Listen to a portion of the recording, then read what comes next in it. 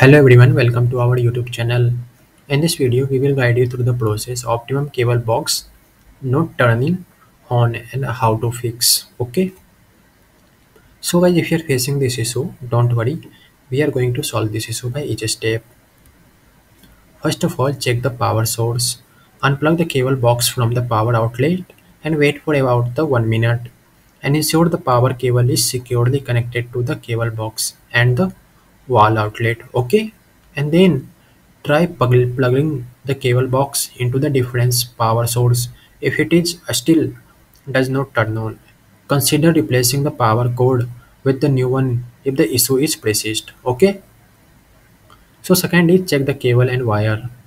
Ensure the power cable is securely connected to the cable box and the wall outlet, and consider trying different power cable or outlet.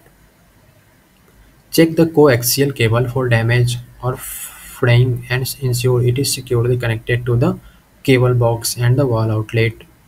Confirm the HDMI cable is securely plugged in the both end and consider trying a different HDMI cable or connecting the cable box to a different TV. Okay.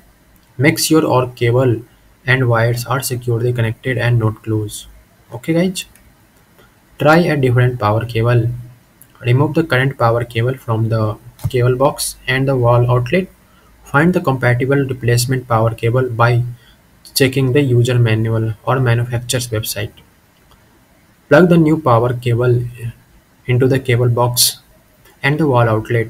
Turn on the cable box and check for the proper functioning. Okay. And then try turning the via the cable box and power button.